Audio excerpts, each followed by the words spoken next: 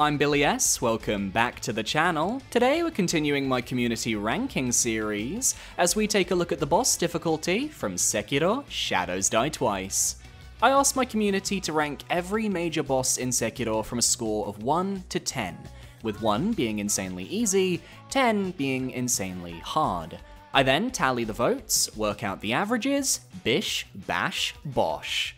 Sekiro is a game that I was very curious about because, personally, I think of all the Souls games, it's got the highest barrier for entry, but once you understand the combat system, each encounter can be trivialized and made significantly easier with the right skills and tools. I didn't include the inner boss variants on this list because they're updates to existing bosses, meaning we'd be covering the same ground for the most part. Plus, I haven't beaten them myself. I think that could be a future video idea. However, I did allow my voters, if they wanted, to vote on which inner boss was the toughest for them in an entirely optional part of the poll. Inner Genichiro came in 3rd place with 25 votes, Inner Isshin came in 2nd place with 102 votes, while Inner Father came in 1st place with 137 votes. Now then, let's not waste any more time. My community's easiest to hardest Sekiro Shadows Die Twice bosses ranked. Let me know your hardest boss down below. At number 16, we have the Folding Screen Monkeys, who scored a total average of 1.76 out of 10. I don't think this comes as a shock to anybody who's played Sekiro, but the puzzle boss ends up taking the moniker of easiest fight in the game, and I can't really argue with the logic. 246 votes for easiest boss, and 62 votes for least favorite boss. The community just doesn't enjoy a puzzle. The Folding Screen Monkeys themselves don't actually attack you during the fight. Instead, you have to chase the 4 of them down within the Halls of Illusion, with the aim being to kill all 4 to end the spell. To do this, you can interact with the environment and figure out each monkey's unique weakness, or you can just chase them around like an absolute madman and hope you catch a lucky break. At any point, you can refresh the remaining monkeys, ringing the elusive hall bell you obtain at the start of the fight, because sometimes a monkey will just yeet itself into the void for no apparent reason. Based on the ancient Three Wise Monkeys proverb, each of your foes relies on a different sense. See no evil, speak no evil, hear no evil, and do no evil. The first 3 are found across the temple, and you have to use their weaknesses to overcome them. For example, the green monkey has extremely poor vision, so corner it in a dark room and you can sneak up for major damage. The only tricky monkey is Do No Evil, as the white monkey plays a devious trick. He'll always appear invisibly behind the player, sometimes leaving behind spectral footprints. If you're not aware of this mechanic, it could take a long time to find him, but if you know, you can kill that monkey immediately after the fight starts, giving you a leg up on the other 3. The only other danger comes from the spectral monkeys that sometimes spawn, which inflict terror damage on the player. If terror reaches maximum, you immediately die, and those monkeys don't despawn if you ring the elusive hall bell, so kill them when you can. At some point in the future, I'll be getting my partner to play Sekiro for the first time, and I'm definitely looking forward to seeing how he handles a puzzle boss with no prior knowledge. On to the voters. I think the Folding Screen Monkeys get way too much hate. Sure, they aren't as action-packed as many other bosses, but they're not trying to be. They're a puzzle boss, and each of the monkeys has more than one way of dealing with them. One of the main complaints I've seen with them is that it's just a bunch of running around and feels random, when there's literally an NPC telling you not to do that. When you take your time, think about your order you want to kill the monkeys and how, I find them to be a genuinely enjoyable experience. So while I don't think Folding Screen Monkeys aren't anywhere near the best fight in the game, I still think Sekiro would be a worse game without them. The monkeys are a welcome change of pace in a game where most of the bosses feature intense swordplay and shinobi action. Plus, the amount of care put into their design to adhere to the actual proverbs they were based on is really impressive. One of FromSoft's better puzzle bosses if you fight them as intended. I think Folding Screen Monkeys are the easiest by far in difficulty terms, as I did not understand what I was supposed to do on my first playthrough, and so I just put my controller aside to search the web on how to defeat them, and then proceeded to slay them afterwards. I feel like the ghost monkeys should be always following you just to keep the player on edge the whole time. Perhaps it would have been better for FromSoft to leave the NPC who gives you hints next to the folding screens themselves, because it seems many players often miss that he's there, thus creating frustration that leads to googling the answers. Not everyone's going to latch onto the concept of a puzzle boss, and I won't shame anyone for needing to look up help. As for the ghost monkeys, if you don't kill the invisible monkey first, he'll spawn ghost spirits behind you as you fight, and the only other enemy that summons them is the orange monkey due to his focus as a lookout. I think they're well balanced. It's not a fight that's designed to keep the player on edge, it's a fight designed to make you slow down and think. Folding Screen Monkeys is by far the easiest boss in the game. It's a gimmick boss, but you don't even really have to engage with the gimmick. On my first playthrough, I didn't lure the monkeys into their corresponding rooms, I just ran around until I killed them all, which was still incredibly easy. And this is how I tend to run through the fight myself these days. I engaged with the puzzle back in the day, but now I'm more into just getting through the fight and getting my mortal blade as quickly as possible. Plus, it does feel satisfying when you catch a monkey outside of their intended feedback loop. Doesn't stop them from being easy though, as the difficulty stems from a lack of knowledge, and once you have that knowledge, there is no difficulty. At number 15, we have the Divine Dragon, who scored a total average of 2.58 out of 10, with 72 votes for easiest boss.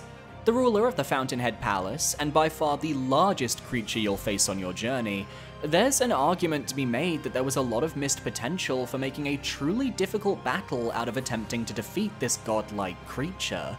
But I really like how the fight feels more like a test to see whether humanity is worthy to claim the dragon's tears and end the cycle of immortality. Phase 1 is a footnote that sees you trying to kill various avatars that spawn around Wolf. You have to wait for large roots to spawn, grapple to the top of the prominent one that remains, and then do a plunging death blow on any enemy of your choice. Wolf will then swing that enemy around like a weapon, defeating any minions surrounding him at the time. Very Dynasty Warriors, and very satisfying to pull off. After you do enough damage, the dragon reveals itself, and Phase 2 begins. Since this is a safe space, I'm gonna admit I died to this boss multiple times during my first playthrough of the game, because I found the wind slices incredibly hard to dodge. Now, with a lot of practice, I can see how telegraphed the Divine Dragon's attacks are, and aside from the last phase where it can combo stagger you with multiple slices, you shouldn't have any trouble. I love using the lightning reversal technique to do damage, having to grapple to the root that's about to be struck by lightning so you can projectile zap the boss for major damage. If you're observant enough, you can see where the next lightning strike is going to be and eviscerate the boss's health bar on your first cycle. But eventually, you'll be pushed back and forced to make the trek towards the dragon again. Rinse and repeat until the boss is down and you cut the tears from its pupil. It ranks above the Folding Screen Monkeys because, to be blunt, its attacks are actually designed to kill you. You're more likely to die in a fight where the boss is actively trying to attack the player. Not a lot of Divine Dragon comments from the voters, but we do have a couple to share. An excellent but easy gimmick fight. This fight is mostly about the spectacle, but dodging the flurry of attacks in the final phase can be a bit tricky. I don't mind spending a while on this fight though, because the spectacle is breathtaking. It's easily one of the strongest spectacle fights in the franchise, and this voter echoes my sentiments pretty well. That last phase where you have to pay attention to the combos being thrown at you is a lot of fun, and whether you dodge or deflect the wind slices, the atmosphere is off the charts. I absolutely love the Divine Dragon. It might not be mechanically complex or particularly difficult, but it manages to be so emotionally impactful that I'm willing to forgive that. The first phase feels like a purification ritual, drawing the illness out of the old dragons. In contrast, the second phase is a spectacle that still manages to feel so graceful, like the Divine Dragon is testing us, seeing if we are worthy of its gracious gift of tears. Great observation with the first phase.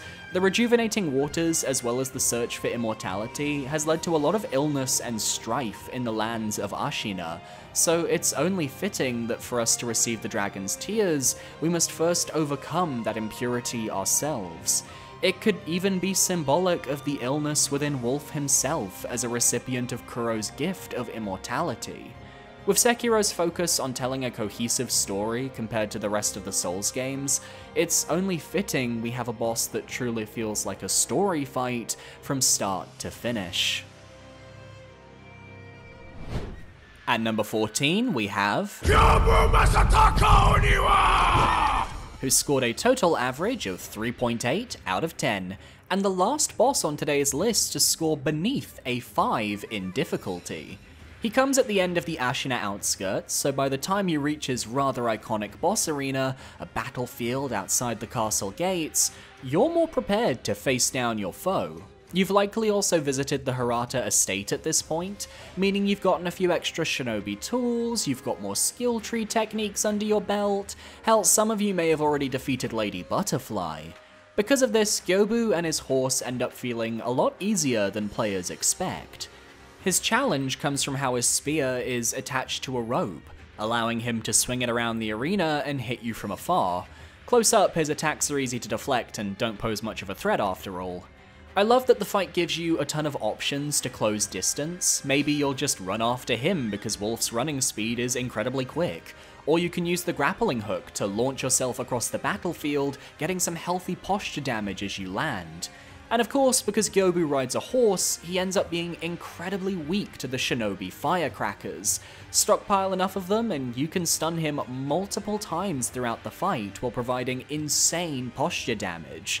If you miss the firecrackers though, the fight is still fully possible with just your deflection skills and attacks, as Gyobu gives so many opportunities for the player to do damage. Whether you take him down via posture or health, his fight can be easily overcome. Compared to the rest of the boss roster, who all feel far more aggressive, you just get more downtime with this fight, and that's exactly what we needed. He rewards you for learning the game's mechanics and exploring the outskirts while providing enough of a challenge that players can't just breeze past him. There's only one voter I want to highlight for this section, but because they succinctly explain exactly what makes him a fantastic boss. Take it away. Gyobu is a fantastic first major boss. He's not that hard, but the mobility of his horse, wide sweeps, and imposing presence is unlike anything you see before him. The game also rewards your use of shinobi tools in this fight. Without them, you can still win, but making use of the grappling hook and firecrackers make this boss noticeably easier without removing all the challenge, since the boss grows wise to it after a few uses. Yeah, you summed up my thoughts, including the fact that the firecrackers aren't an instant win button. Yes, you'll do posture damage, but if you become over-reliant on the strategy, you'll find Gyobu's horse doesn't always remain stunned. A cheeky spear to the face might be your reward instead. There's a reason why I ranked Gyobu as one of the best first bosses in Soulsborne last year. I believe I had him at 2nd place, and I still firmly stand by that assessment. At number 13, we have Lady Butterfly, who scored a total average of 5.26 out of 10. The step up from the first 3 bosses on today's list to her is immense, with Lady Butterfly being the first true difficulty spike of the game. In her first phase, she relies on fast combos, slices, and kicks to overcome the player, and if you don't adapt to her fast pace, you're gonna find yourself on the back foot. The worst thing you can do is run away. The best way to counter the butterfly is to stay close, deflect her combos, and keep putting on the pressure. You'll have to learn how to react to her perilous attacks, jumping over her low sweeps or using a well-placed shuriken to knock her down whenever she goes up into the air with her wires. This also does good posture damage, so it's worth waiting for those moments when you can. Most of Sekiro's tougher fights are rhythm-based, attacks have a cadence to them, a timing, and once you figure out each combo's timing, you can deflect them with serious skill. It's her phase 2 that brings in the difficulty though. Lady Butterfly will continue with her phase 1 moveset, while also summoning extra magic butterfly projectiles that home in on the player. Staying close will allow some of them to sail over your head, but they do decent damage if they hit, so you need to watch your health. The main danger though comes from her large-scale illusion spell, where she'll summon a horde of illusory spirits that can harm the player. If you have a snap siege, you can break the spell immediately, allowing you to continue the fight safely. If not, you'll want to keep fighting Lady Butterfly until you begin to see the spell fade.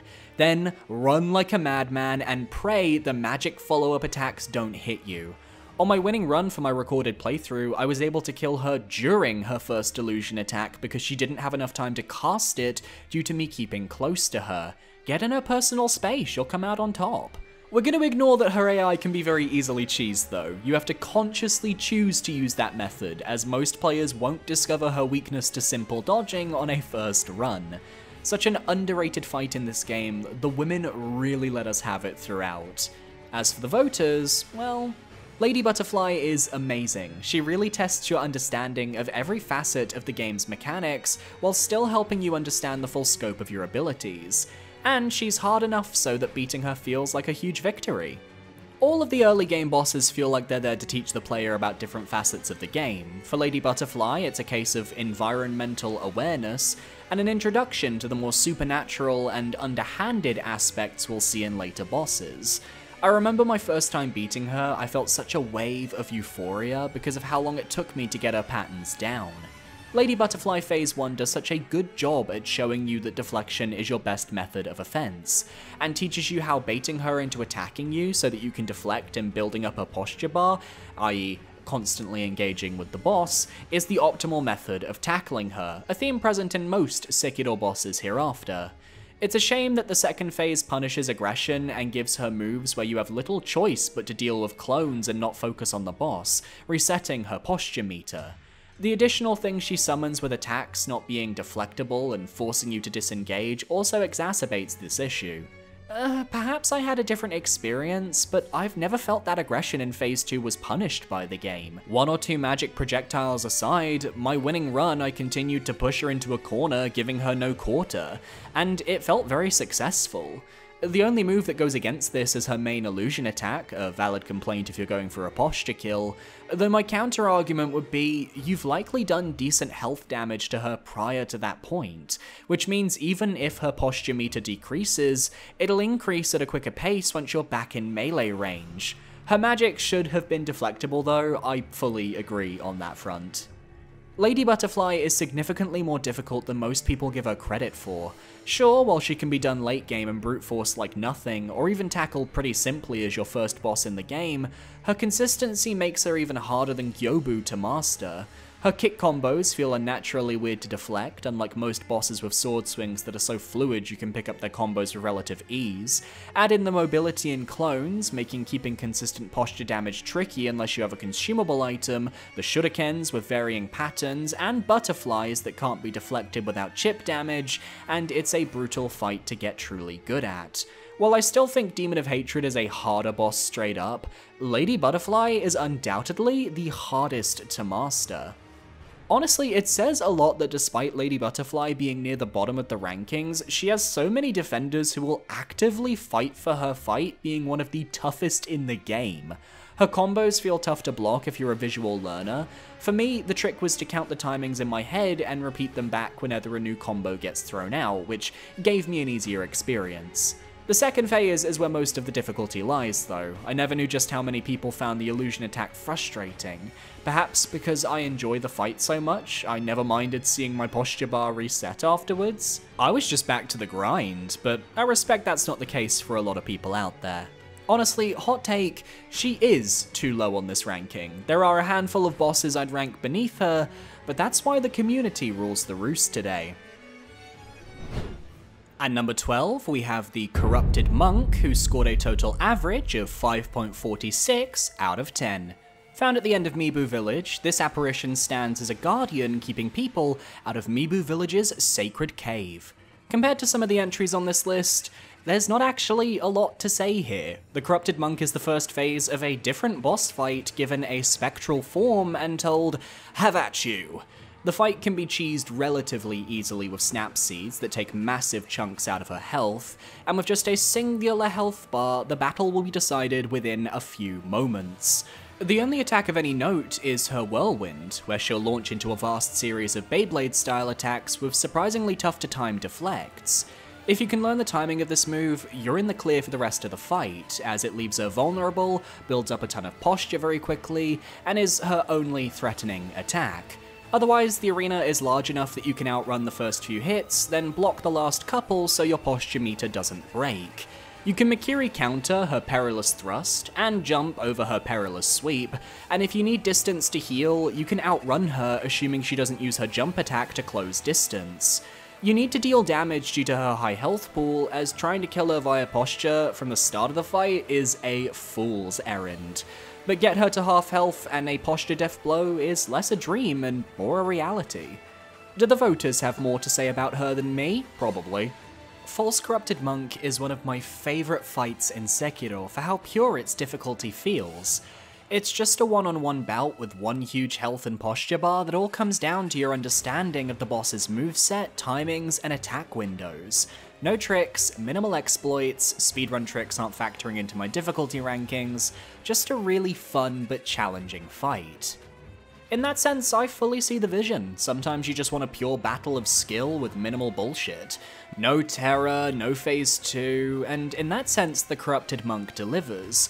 I do think she's a bit of an anti-climax, given the other story path you take at this point in the game leads to the Guardian Ape, one of the game's more in-depth boss fights, but if you found enjoyment through her, that's fair enough. The False Corrupted Monk at the end of Meevee Village is to me the easiest and also least favourite boss. I never had any trouble with her at all. In fact, I was really surprised that Orin didn't drop a memory item, and even more surprised that the Corrupted Monk right down the road from her did. It's just not special. The only moves worth noting are Samey swipes, a stab, and a Samey swipe that FromSoft wants you to think is special because a red marker appears. She's also weak to everything: Mortal Draw, jumping on her head like you're playing Mario, Mikiri counters, firecrackers, and even just plain green beans that take out a huge chunk of her health bar for some reason. It seemed like way more of a mini-boss to me than a full-fledged boss, and that's why I don't like it as much as any other boss. I do think the real monk makes up for it, but the Corrupted Monk just seems kinda useless to me. You fight the real one like only an hour after? It does feel like a stiff breeze can overcome the Corrupted Monk when you look at it from that perspective. I'm more in line with this commenter, as I definitely struggled more with the Orin mini-boss than I ever did with Corrupted Monk. To be fair to the game though, every boss is weak to the Mortal Draw. That move was my go-to skill because it just damages everything it hits. Mikiri counters I'm also fine with. It's a purchasable skill, which some people forget. Imagine doing a Mikiri counterless playthrough, oh god. But I do agree that with how soon you face the true Corrupted Monk after the Meevee Village variant, it didn't really need to be there in the first place, and only served to water down the difficulty of the main fight's first phase. I'm still in shock she landed above Lady Butterfly, I'ma be real with y'all. At number 11, we have Emma, the Gentle Blade, who scored a total average of 5.61 out of 10. Initially, fought as part of the Shura ending questline, you're required to fight her and Isshin Ashina back to back in order to get the darkest ending of the game.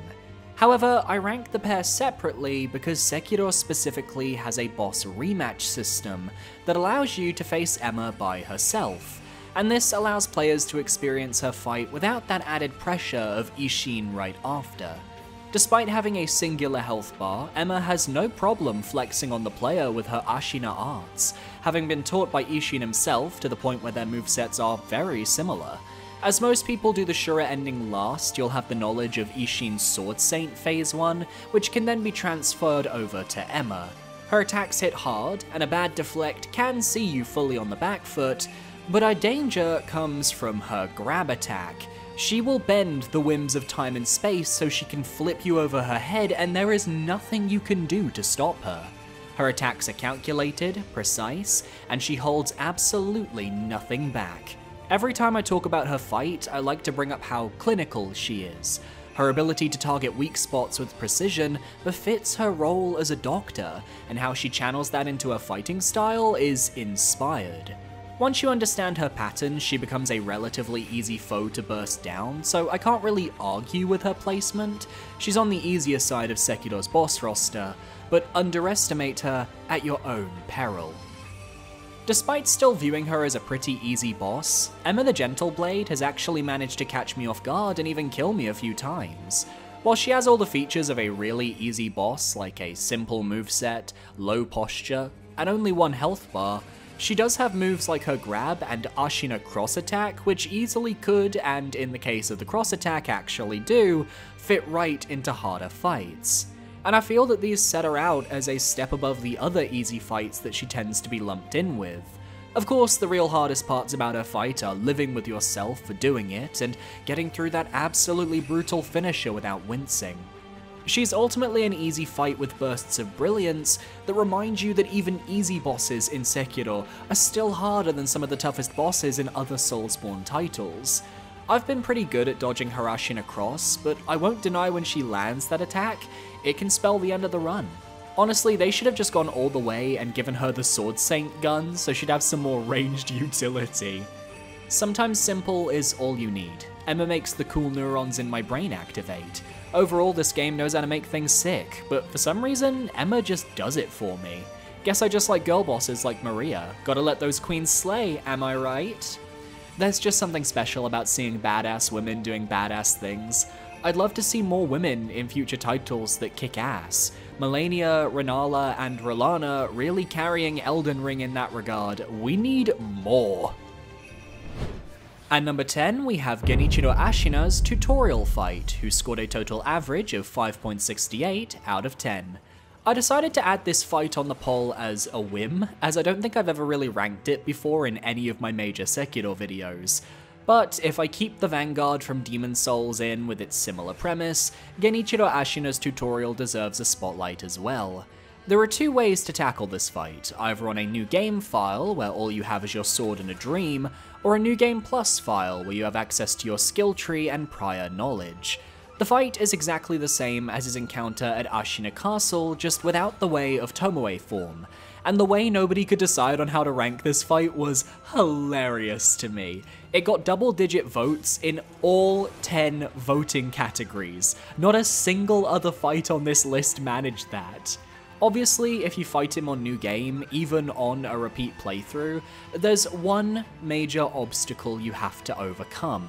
No Mikiri counter.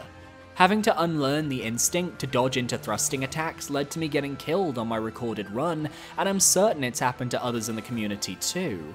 While coming back on New Game Plus allows you to absolutely flex on this man.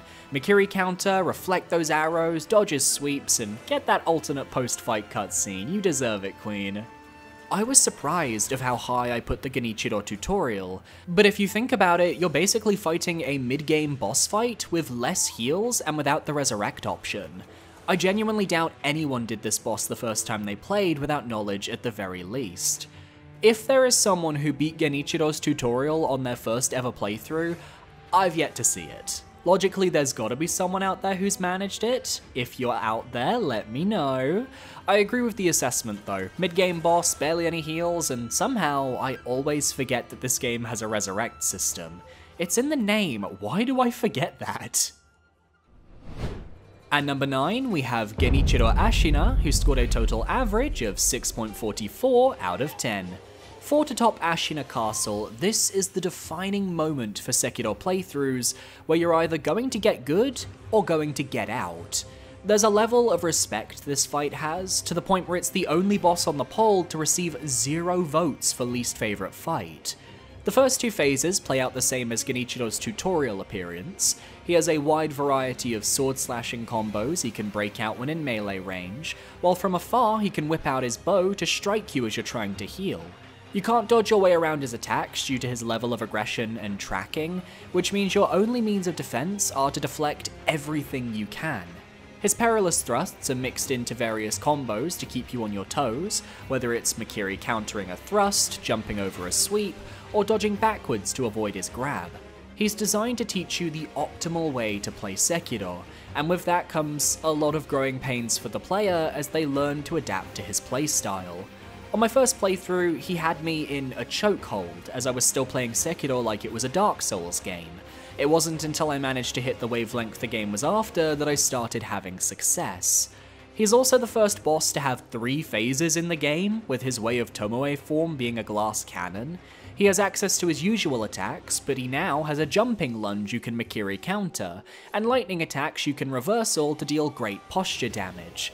This extra wrinkle added onto the boss fight raises his difficulty compared to his tutorial variant, and ensures that you're locked in from beginning to end. He's the third favourite boss on this poll with 33 votes for a reason. Genichiro Ashina Castle isn't my favourite, but I do think he's essential for any new player, since he's the first true wall to learning Sekiro's combat. Any boss before him you could cheese or use other strats, but he's the first that really makes you learn how to play properly. Once you beat him, you can beat the rest of the game. Still a challenge, but now you know how to actually play the game rather than spamming Firecracker every few seconds. The fact that Genichiro doesn't have any underlying weaknesses to any shinobi tools definitely makes him a dangerous foe. A majority of the bosses in this game have something that you can exploit to counter them, and I really appreciate that with Genichiro, there isn't anything to outright break his challenge. FromSoft understood that he needed to be there as a legitimate wall to ensure players were learning the right lessons from the game, and that difficulty is so respectable. He's just difficult enough to force you to learn how to properly parry and Mikiri counter, getting you out of the Dark Souls mindset. Afterwards he becomes pretty easy, which is wild since he kicked her ass just a few hours ago in the tutorial. He may not be the hardest boss, but he is the perfect difficulty for when you fight him. The inner version adds Sakura Dance, which makes him harder again, and is in my opinion the best boss in the game, slightly above Ishin. Genichiro feels like when you crest a hill, and you get that lovely slope downwards after. His difficulty hits a peak, and then suddenly you can do his fight in your sleep. While I still haven't beaten Inner Genichiro, I definitely think his fight is the one I could learn because I'm so familiar with his base game battle. Definitely one of the best fights to showcase Wolf's rise in power in the early game. Genichiro is a weird one difficulty-wise. On one hand, he's a firm blockade going out of the early game that is meant to test everything you've learned up until that point, and in that regard he's definitely daunting for newcomers. For repeated playthroughs, you begin to realize how easy it is to spam Genichiro to death, and how the fight gets much easier in Phase 2 once you have a better grasp on lightning reversal. So in the grand scheme of the game, I'd ranked him at a 6. Perfect for upping the difficulty, at first, and perfect for showing how far you've come once you beat him again, before the much more difficult Sword Saint. Sekiro has, and always will be, a game about confidence.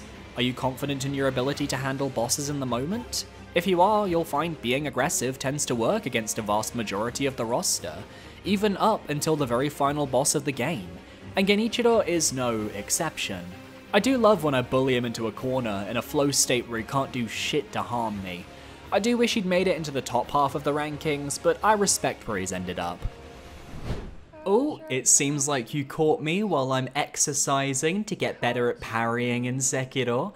That being said, if I can take a quick moment of your time, we are trying to reach 30,000 subscribers by the end of the year. I think it's doable, I think it's possible. If you enjoy this video, and by the end of it you want to see more, consider parrying that subscribe button so you can stay up to date on all of my future videos, or consider going the extra mile and become a channel member.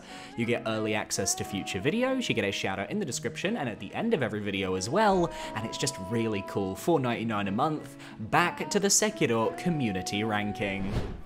At number 8, we have the True Corrupted Monk, who scored a total average of 6.84 out of 10. Fun fact, numbers 8 through 6 on this list only have a 0.06 difference between their total average scores, so you can make a case for any of the next 3 fights being harder than the other.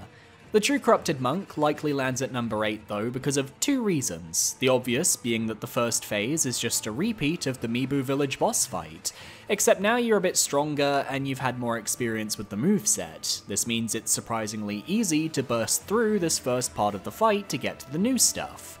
Then there's the second phase where you can immediately death blow the boss at the very start into phase 3 by going to a very specific branch in the arena. Most players know about this tactic, meaning the 3-phase boss fight is basically a 2-phase boss fight, leaving the difficulty to come from the final health bar. If you choose to face her without going for that cheesy death blow, you'll be dealing with a series of shadowy illusions you have to dodge through until the spell ends. Then it's the usual fight until you either get her to phase 3 or she uses the illusion spell again. In the third phase, the True Corrupted Monk begins to utilize the centipede living within her to attack. Her moveset remains the same, except she becomes more aggressive as a result, and certain attacks allow her to shoot toxic poison that quickly builds up your terror. I've died to this before, it sucks, but once you know the pattern for it, you can sidestep the goo relatively easily. Her spin to win attack returns in all its deflectable glory, though as it turns out, the true corrupted monk has a surprising weakness to firecrackers. You can stun lock her by firecrackering, hitting her 4 times, then firecracker again, rinse and repeat until she goes down. This is crazy to me because Gyobu, the first boss of the game, gained stun resistance the more you used firecrackers, and yet the true corrupted monk near the end of the game doesn't? This had to be an intentional choice on part of the developers. She's easily one of the tougher fights in the game, and yet she ends up being one of the easiest to cheese through various means, and that's why I think she lands at number 8 instead of higher on the list. How did our voters enjoy her true experience? I recently finished a base vitality playthrough with Kuro's Charm that basically solidified how I feel about the difficulty of the bosses from all my previous playthroughs. The exception, however, was True Corrupted Monk. She was the biggest roadblock for me, even harder than Ishin. She deals a lot of posture damage, vitality damage, and builds up terror. Combined with her odd timings, like on the multi-swing circle attack, her delays, and her out-of-nowhere retaliations, she nearly ended my run. Even being able to skip her second phase, I only just barely beat her. Whew boy, a base vitality playthrough sounds like a true test of skill. Add to that Kuro's Charm, and I can see why she'd be a roadblock. Many bosses have multiple phases, and yet none have such a vastly different moveset as the True Corrupted Monk. I can beat her because I enjoy using my tools and exploits to gain victory. It feels like I've earned a reward for adapting to the game's rules. But your challenge run? Yeah, your feelings are valid. The True Corrupted Monk feels like one of the most underrated bosses in the series. Despite sharing a big chunk of her moveset with her inferior Ghost version, I think she's an excellent fight. Her moveset is extremely satisfying to learn, with swipes, thrusts, and sweeps that lets the player use most of the tools in their arsenal to best her, and despite being an unpopular opinion, I also enjoy her second phase teleporting attacks. The fight taking place on a stunning bridge arena is just icing on the cake. Great fight. Underrated? I can see it. I wouldn't say she's the most underrated boss in the game, as she was on all the pre-release marketing for Sekiro and was one of the bosses we were all looking forward to when we got our hands on it, but she's definitely a tad forgotten when compared to some of the other late-to-end game fights, all of which made it further on this list. I'm probably in the minority having True Corrupted Monk as my favourite boss, but the setting and rhythm of that fight is just too good for me to disregard. I love that you can just outright skip the second phase with a little bit of stealth. It helps it to not feel overwhelming as a required fight. That's one of my favourite things about Sekiro in general, there's a very smooth difficulty curve. True Corrupted Monk is definitely one of the best supernatural fights in the game, and that setting, as you say, is phenomenal. It's nice to see people framing the ability to exploit her as a positive and not this game-breaking bug, as I honestly think it gives these fights a lot of character. At number 7, we have the Guardian Ape, who scored a total average of 6.86 out of 10. When I started this poll, I knew that the ape would land in the top half of the list, but I was surprised to see its gank version was ranked higher. I'd have swapped the two around myself, but I digress. This is the first boss in the game where both phases of the fight are incredibly distinct, with two completely unique movesets that don't rely on each other in the slightest. The first half is this primal battle against a ferocious ape hell-bent on protecting a flower within its cave. He's got a series of combos that can be very difficult to avoid due to his high aggression. Often you'll be waiting until the very end of a combo, either by blocking or just running away until it finishes, so you can punish and do health damage. Because believe me, phase 1 you're not death-blowing this guy with posture. He also has toxic poop that he can throw at you, which is just the most disgusting yet accurate move I've seen From Software develop. Oh, and then there's the poop cloud, just... I'm really not a fan of these attacks, it's not my cup of tea. Phase 1 is a game of patience, because once you reach the second half of the fight, you've got far more opportunities to exploit the boss. The centipede inside the creature takes control, with the headless ape's movements becoming erratic and serpentine, but he gains a sword. It comes with more traditional attacks you can block and counter. If you've got the spear prosthetic tool, it can be used to cause massive posture damage when the ape is stunned, yanking that demonic centipede out for massive damage. The main attack you need to watch out for is the Terror Shriek. If it builds up to full, you're dead. But as long as you run the moment you see the attack coming, you will survive. It's a challenge of learning 2 movesets and knowing that compared to the rest of the roster, you're facing a beast that cannot be predicted. At least firecrackers work for phase 1, they go hand in hand with animals. But does this fight go hand in hand with the voters? I believe Guardian Ape is an S-tier fight. While I think he gets proper respect within the community, I often feel he's underrated. The Phase 1 moveset perfectly embodies the feeling of fighting a wild creature, while Phase 2 feels wacky and unique once he gains a sword. In terms of difficulty, he's very challenging, but he never feels like he's too much. I love how the fight gives me 2 unique movesets to learn and overcome. Also, that phase change transition never gets old for me, and maybe my favourite transition from FromSoft. I'd say Guardian Ape is underrated in the sense that if you're not a humanoid boss in Sekiro, you're underrated. I'm guilty of this myself, as I also ranked Guardian Ape fairly low in my boss ranking video, but I also just vastly prefer his Phase 2 to his Phase 1.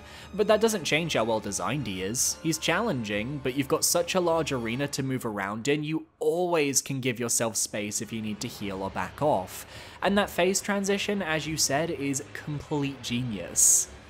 The first phase is really fun on its own, it makes you feel like fighting an actual beast.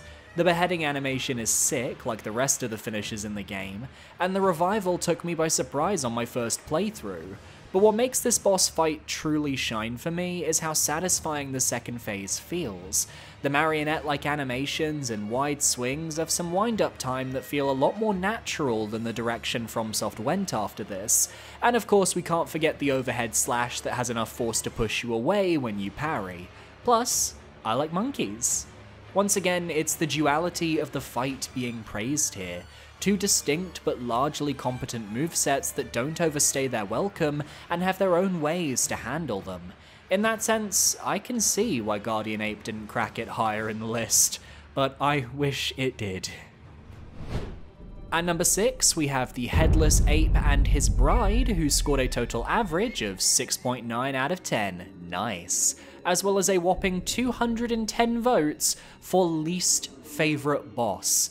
On top of that, he's the only boss fight outside of Tutorial Genichiro to receive 0 votes for favourite boss on the poll. So hot take, I'm actually shocked the gank fight lands above the solo fight. I'm not saying that it isn't a hard encounter, dealing with the Headless Ape again is one thing, but having his bride who uses the regular Guardian Ape moveset appearing on his second health bar is another thing entirely. My only strategy for this fight is to go towards the bride immediately and just spam my firecrackers. Posture fuck that diva until you can get that death blow and breathe a sigh of relief. Because at this point, you've faced Headless Ape before, you know his moveset. It's just about getting him alone again to finish him off.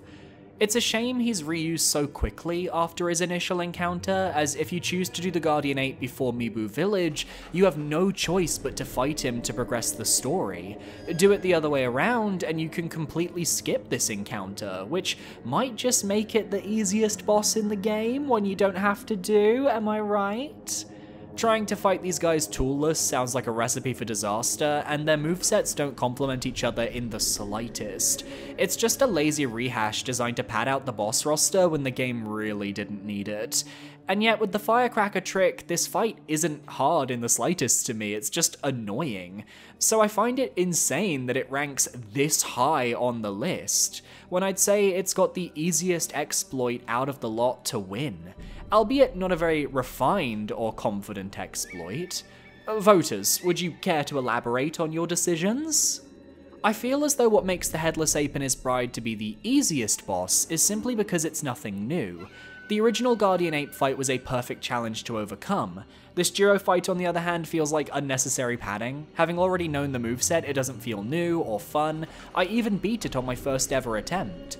Honestly, adding a second ape wasn't a good enough change to validate this boss fight. A shame really, a lot could have been changed to make it more difficult, FromSoft just didn't take the chance. Okay, so I'm not delusional, there are some voters out there that see my point of view. I just really wanted to highlight that first before I go crazy. So now on to people batting for the other team. I really wanted to like the second ape fight, seeing the ape bend backwards to reveal that it still had no head terrified me, but also made me laugh the first time around. I can't get over the missed opportunity of having a situation where the attacks from both apes came out one after the other. Parrying each ape in succession would have easily made that fight my favourite in the game. Instead, I kinda hate it. The fight feels really sloppy. I don't like fighting the bride and getting either stabbed or slammed by the guardian at the same time. I often forget that I can use prosthetic tools during boss fights except when I fight these two. I rush to use oil and the flame vent to take out the bride just so I can experience the second phase of the guardian ape fight. Again. So the difficulty stems from their movesets failing to overlap, I definitely see that. Even with tools on your side, there's still no guarantee that you'll be able to take the bride out before the headless ape finds a way to stick his sword where the sun don't shine. And Sekiro is a game that prides itself on its 1v1 encounters, so I can see why dealing with multiple enemies can boost that difficulty. I personally think that the double ape fight resembles more of an assault than an actual fair fight. While the first phase is easy and fun to master, it all goes out of the window as soon as the brown ape joins in. The arena is small, they have massive hitboxes, don't hold back at all to give you a window to heal or retaliate, and they almost strategically combine their attacks to fuck you over as much as possible as if they were sentient beings. Even using all the items and tools the game gives you, they can and will find a way to corner you and give your internal organs some fresh air. Worst of all, it's not even fun, bad, and laughable, it's just frustrating and lazy. Sure, you can skip it, but then why is this the only main boss that drops prayer beads? And how are you supposed to know that you can leave them out on a first playthrough? It almost feels like they knew nobody would actually bother fighting them, so they locked valuable items like the ceremonial tanto behind them. I really love FromSoftware's boss design, and the Guardian Ape really is a fun and uniquely designed fight, but a big issue is trying to enhance the game's difficulty by copy-pasting a unique boss into an unfair situation to squeeze out 30 more minutes of pure pain and agony. They are unpredictable, unlearnable, and unfair, which is all that you need in a game that's about mastering a rewarding combat system, am I right? Sorry for the ramblings, keep up the good work, Billy. Yeah, I have nothing to add. I think this sums up the fight perfectly, serving as a lovely way to end this entry. Thank you so much for the kind words, voter. At number 5, we have Great Shinobi Owl, who scored a total average of 7.14 out of 10. One of my personal favourite fights in the game, the first Owl fight showcases exactly what it's like to fight another shinobi who isn't afraid to use all the tools in their arsenal to come out on top. His sword combos hit slow and hard with a force that only someone of Owl's stature can muster, but it's everything he weaves between his moveset that creates a true sense of danger. Most attack strings have him using shuriken to try and stun you in the interim. He flips around the arena, isn't afraid to use his mobility to his advantage. Some combos are also followed up with gunpowder, which acts like our own shinobi firecrackers, meaning you have to not only avoid his combos, but the follow-ups at the end as well. His most evil technique, though, is his Shinobi Charm. It has a very slow wind-up animation, but if you're within range of this miniature bomb, it will stop you from being able to heal until the effect wears off. Definitely not something you want to deal with. After his first phase, he tries to pull a Dr. Wily and grovel for mercy, only to turn the tables with a smoke bomb and a few extra techniques. His combos now have a chance of throwing poison to the floor, which can be brutal to deal with. Combined with his already aggressive moveset and his ability to use more smoke screens, and you have a fight that will test whether you can surpass the man who raised you. Oh, and he can counter any thrust attacks, so don't. Just don't. He's not the fan favourite Owl fight in the game, but he's still got his loyal fans. The way Great Shinobi Owl fights like a true ninja with his many underhanded tactics makes for a unique and very fun challenge. Even though I prefer Owl Father overall, this battle represents better how a ninja would fight. Saludos desde España. Gracias, gracias, thank you for your comment. You're totally correct, Allfather may be the more entertaining boss fight from a challenge perspective, but I really think Great Shinobi Owl is perfectly themed to his character. He's underhanded, he doesn't care how he does it, he just gets results.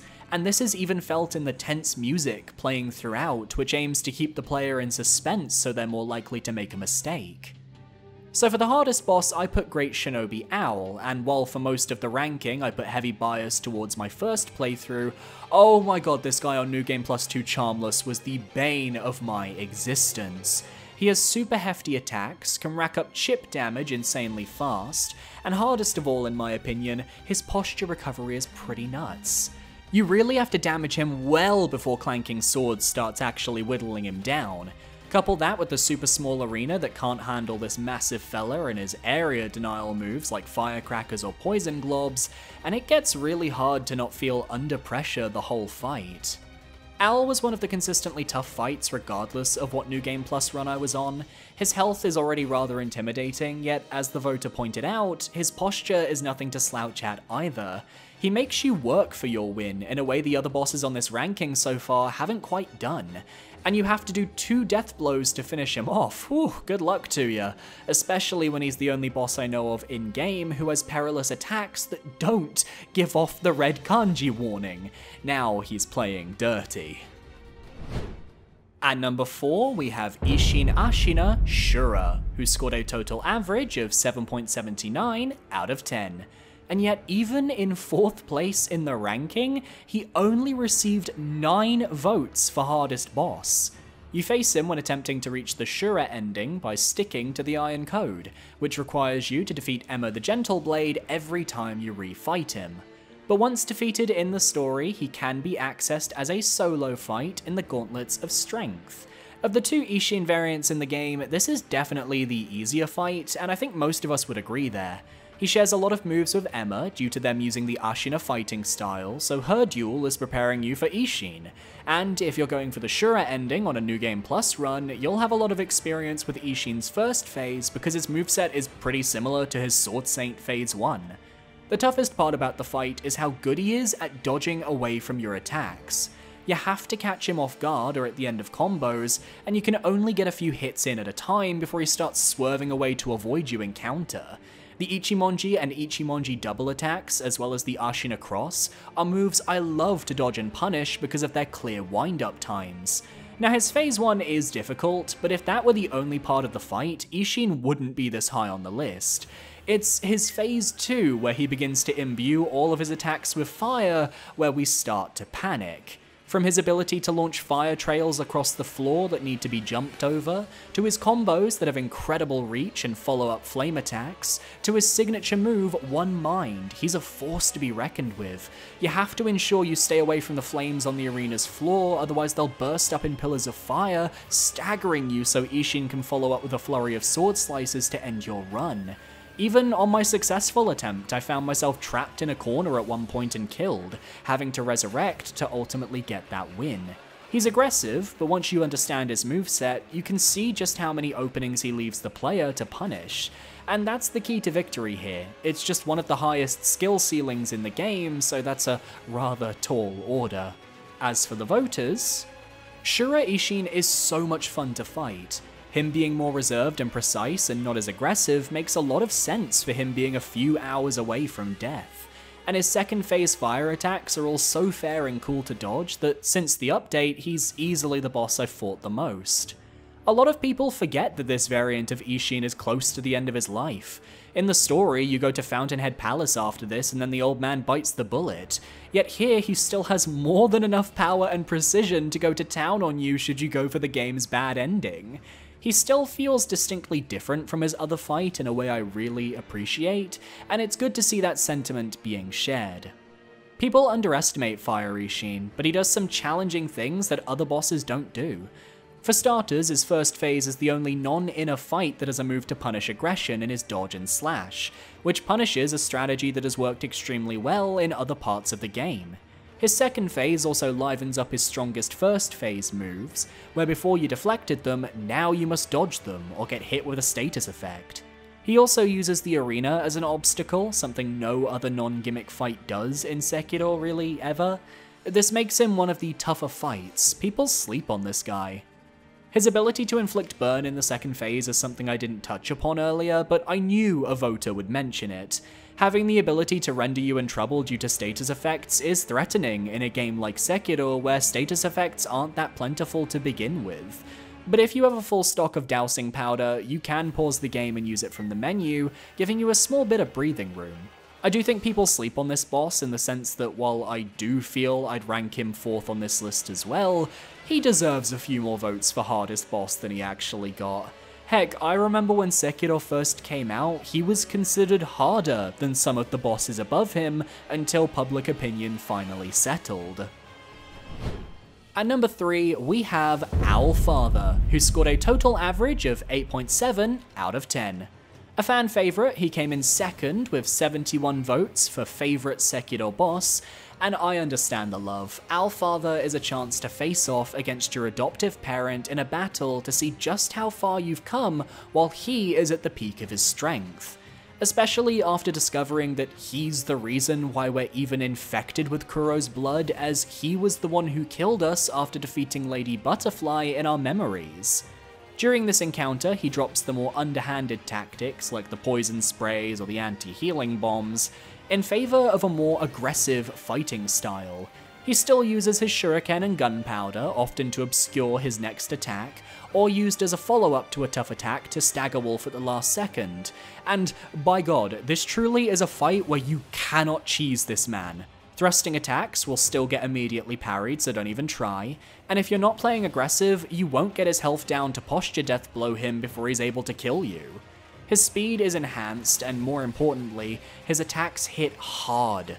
One simple slash is enough to wipe out almost half your health bar, meaning you have to play perfectly to avoid wasting your healing gourd so you have a chance at the phase 2. As once you get him to that point, he summons a spectral owl that he uses to confound and confuse the player.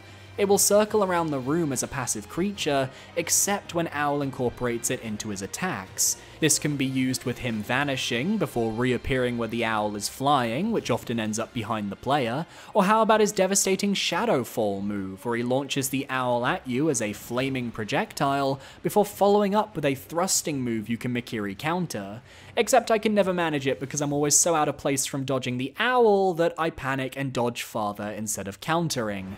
Top it off with Owl constantly trying to get out of your reach with various backsteps and jumps, and you have a fight that can last a long time. I suspect this fight isn't as hard for players anymore because of it being a fan favourite fight. It meant more people would rematch him in the Gauntlet of Strength, meaning more people just got good at his moveset. Because I'm not at that point myself. I think he's my hardest fight in Sekiro, so I find myself a bit of an outlier seeing him in 3rd place. He handed me my ass on my recorded run for hours after all. Alright voters, feel free to gush about your beloved father. Owlfather, in my opinion, has the least amount of cheese out of the hardest bosses. That's what makes him above Sword Saint and Demon of Hatred.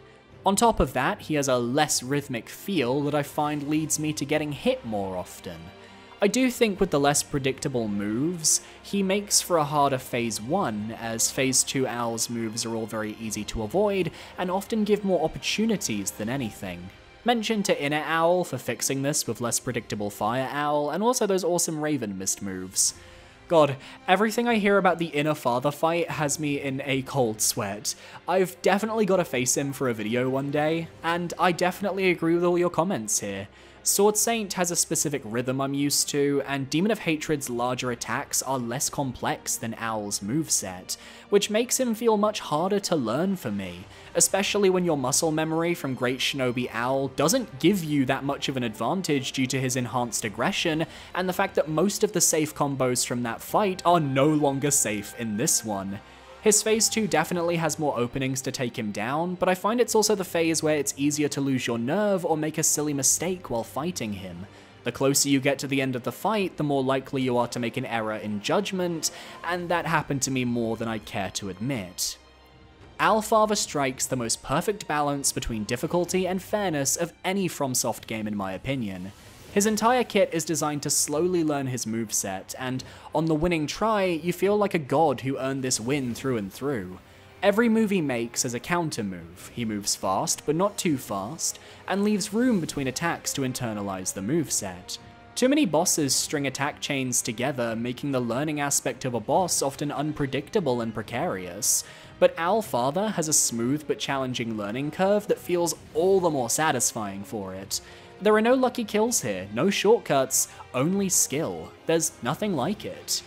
And that's what I think is so special about Sekiro's best bosses. Aaviier, Great Shinobi Owl, Sword Saint, they all give you the time to learn each of their movesets, as it's the only way to really get ahead when these fights are harder to traditionally cheese. Sekiro asks so much of the player in comparison to other Souls games, it's honestly insane, but it leads to some of the most satisfying victories you will ever have in a video game. And Aaviier, being the secret hidden super boss, exemplifies this perfectly. While the Sword Saint has a more varied moveset, Aaviier was more difficult for me because he can react to what you do. One example is his overhead slash. If you dodge to his side, he'll turn it into a sweep. If you dodge backwards, he'll jump at you. His flaming owl and thrusting attacks were extremely difficult to counter because the spacing had to be perfect. You just end up being giga defensive during this fight, and you sometimes get the occasional jab in on him.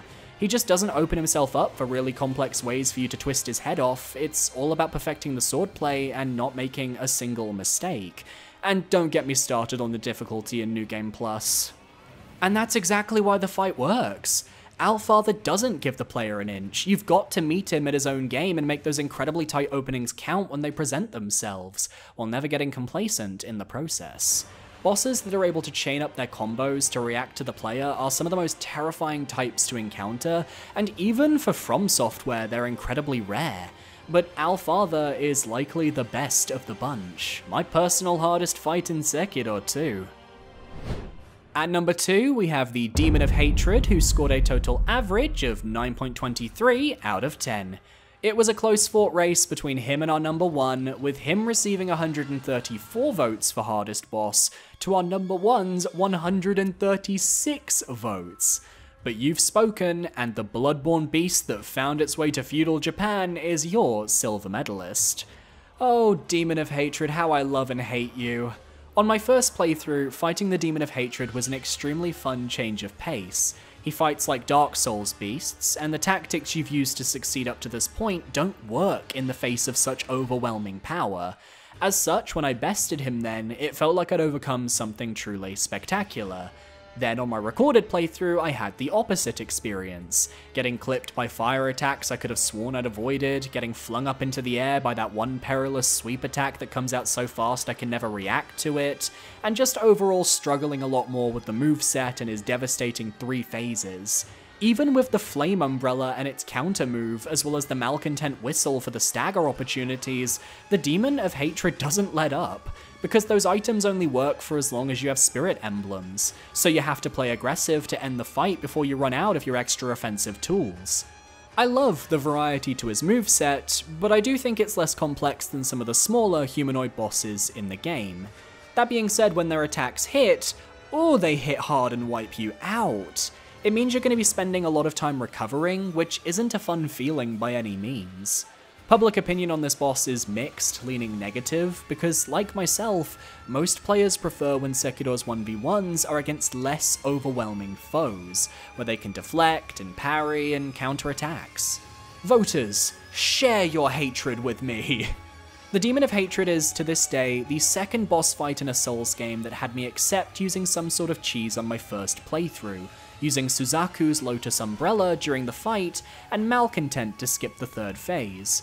It's a late game optional fight that throws everything you've learned about the game out of the window, choosing to fight more along the lines of a Bloodborne boss, and you're discouraged from parrying its attacks since if they aren't perfect parries, you will burn. And parries won't give you openings either, as similarly to the Guardian Ape, it continues its attack regardless. The fight is also very time consuming, as the main way to get him low is through the health bar and not the posture bar. Pair that with the 3 phases, and you have the toughest endurance battle in the game besides Inner Father. On repeat playthroughs, I can consistently win on my first few attempts without resorting to any cheese, but the first time around was very different. The emotional payoff you get at the end of the fight when you realize who you've put to rest is a very special moment as well. Hot take, Suzaku's Lotus Umbrella isn't cheese for Demon of Hatred. It's a valid tool that helps to mitigate some of the fire attacks and gives you brilliant counter opportunities. Malcontent for actually being able to stun the boss I could see as being cheesy, but the umbrella is just us deciding we don't want to burn to death for 3 hours, and that's okay. Definitely love the reveal that the Demon of Hatred was actually the sculptor, gives a nice emotional weight to your actions, and combined with the euphoria of getting through the boss fight, it's a wonderful payoff. Demon of Hatred is the hardest boss for me because of his massive health bar and that he encourages dodging and sprinting instead of deflecting, which almost no other bosses or mini-bosses do except for the Ogre and maybe the Guardian Ape. You basically have to forget everything you've learned and get used to a completely different kind of Sekiro combat. Still really like this boss, and it's also cool you fight the Demon of Hatred in the same arena as Gyobu the Demon. Honestly, the sprinting speed in Sekiro is such an underappreciated tool that the player has up their sleeve. It's able to get you out of a ton of messy moments in various boss fights, and the overworld in general.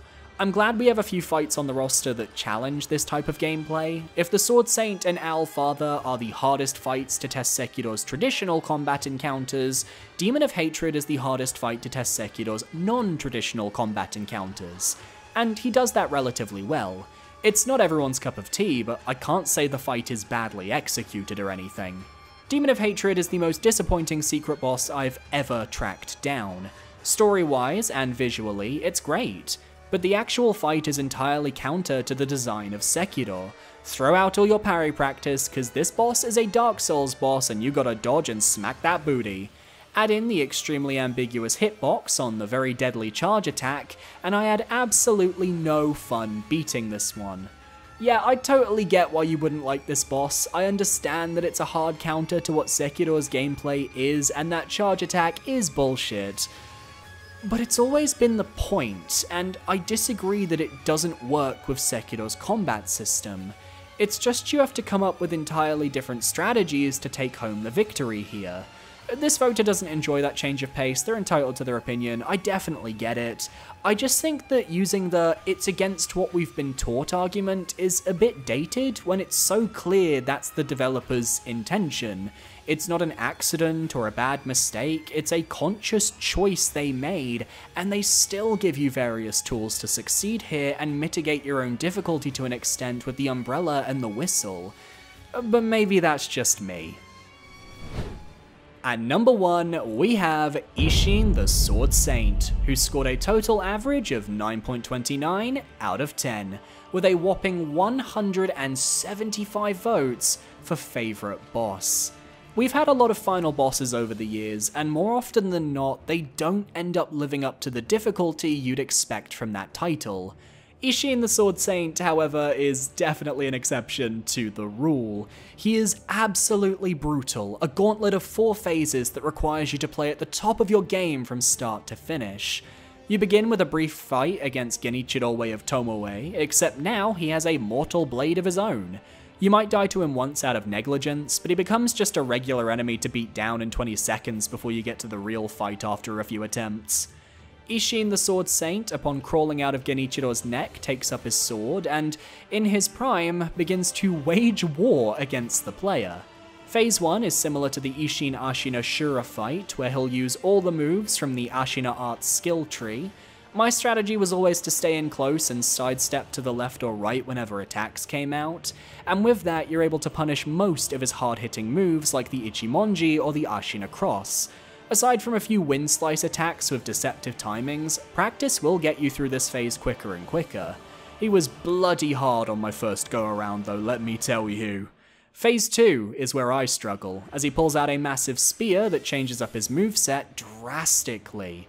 Some of his attacks are easier to counter since he has a few more thrusting moves, but overall I find it harder to approach Isshin in this state, and the fight often turned into me running away and waiting for a move I knew I could punish. Of course, this won't stop him from pulling out his secret weapon, a fucking gun, to dome you in the head if you're not careful. More From Software bosses should have a gun to take down the player. Melania coming out of Waterfowl only to pull out an AK, Mikola wielding a gun while riding atop Radahn, Manus opening his mouth to reveal a rocket launcher, Sir Alon pulling out a sniper rifle the moment you enter the arena, Gale launching a tactical nuke. You can't tell me that wouldn't be funny. Phase 3 focuses on the same attacks from Phase 2, except now there's the potential for lightning reversals. The issue is that with the uneven layout of the arena, if you and Isshin are positioned on different height levels, there's a high chance you won't be able to pull off a lightning reversal before you hit the ground, meaning you'd take all that damage yourself. With 4 health bars to deplete including Genichiro, it's just so easy to lose your nerve and choke during the final fight. And that's what makes it feel like the hardest fight in Sekiro. This man is brutal, and he knows how to fight while remaining aggressive. Plus, most Sekiro players have faced him compared to our 2nd and 3rd place bosses who are technically optional encounters. I suspect that shifted public perception as well, but that's just a theory. I'm not saying the thing. Voters, for the last time, take it away. Sword Saint Isshin is my favourite boss in the game purely because of how perfect he is as a final boss. He acts as a final exam, testing each of the skills you've gathered throughout your adventure in Ashina. You need to be quick on your feet and quicker on your reflexes, since his attacks, especially in Phase 2 and 3, can get quite hectic. Every time you lose against him, he utters the key to beating him, the famous, or infamous, "Hesitation is defeat." That is not a simple death quote, that is advice. He is aggressive, so you need to be aggressive yourself. Staying on top of him and avoiding passivity will let you drain his posture quickly.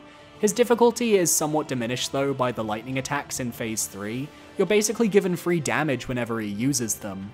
Isshin overall is one of the best boss fights this game has, though there are arguably better bosses like Father Owl and Inner Father for that matter. I still hold Isshin in high regard for serving as a fantastic climax to the story and the whole game. The trick to beating Isshin, as this voter explains, is to just harass the man until he dies. If you stay aggressive, there's only so much he can do to counter you that you haven't already seen. Sekiro eats passive players for breakfast, and you don't want to be vored by Isshin Ashina, do you? Even though he faces Sekiro as per his grandson's wish, there's always been this story element that Isshin knows Wolf is going to win the fight. In fact, he wants him to win, and I think that master-pupil dynamic pays dividends with this fight. I didn't put Isshin the Sword Saint as my hardest boss, and on most days I would not even put it in my top 3. The reason is that he's, in my opinion, the easiest boss in the game to cheese. Genichiro is just easy peasy and dies in seconds, Isshin's first phase is the hardest one but it's pretty easy to deflect, in Phase 2 and 3 he does 2 to 3 different attacks when you're far away, he can shoot his Glock, he can do wind swipes, Phase 3, and he can jump. It's incredibly easy to just run around like a rooster, or chicken if you prefer, and wait for him to jump, dodge behind and hit him twice, or even Mortal Blade his scrawny ass. After that it's rinse and repeat and maybe put in a lightning encounter every now and then. I'm sure the boss can be the most difficult if you fight him fair and square, but you don't have to. And when I rank difficulty, being able to cheese a boss definitely lowers that boss's ranking, at least in my book. I'll leave a final remark. There are 3 bosses that actually make me nervous to fight, and Isshin the Sword Saint is not one of them. We love a contrarian in these rankings. While I don't think I'd say exploiting Isshin's AI like that is a cheese method, I do agree that of the hardest fights on today's video, he's the one I'm least afraid to fight again. I've taken him on enough times now that it's like greeting an old friend. Passing an exam I've done already, just me popping in to top up my license. I think because he's mandatory to complete the game, they went a tad easier on his moveset than that of Al Father or Demon of Hatred, but I'll point out again that some of Isshin's more punishable attacks still come with an asterisk. Unless you're confident, I don't see everyone going for those lightning reversals with the level of risk they carry if you fuck up, for example. Ultimately, the debate on whether the Sword Saint is the hardest fight in Sekiro will rage on for a long time after this video is posted, and both sides are valid. However, today, you've ranked him your #1 hardest boss in Sekiro, Shadows Die Twice. And that's my list. Which Sekiro boss was your hardest? Let me know down below, and be sure to parry that subscribe button so you can stay up to date on all of my future videos. Next up, it's the basic Elden Ring community ranking for the base game. I'm still debating on whether to include the Shadow of the Erdtree bosses in there as well, because we already did a community ranking for them, so let me know your thoughts down below. My social medias are on screen now. Feel free to follow me if you're comfortable. I recommend my Twitter or my Discord. My Twitter is the best place to go, or my YouTube community tab. We love it there. Massive shout out to my YouTube channel members for supporting me for another month. You guys are amazing. Thank you so much. And I'll see you guys next time for another video. Adios.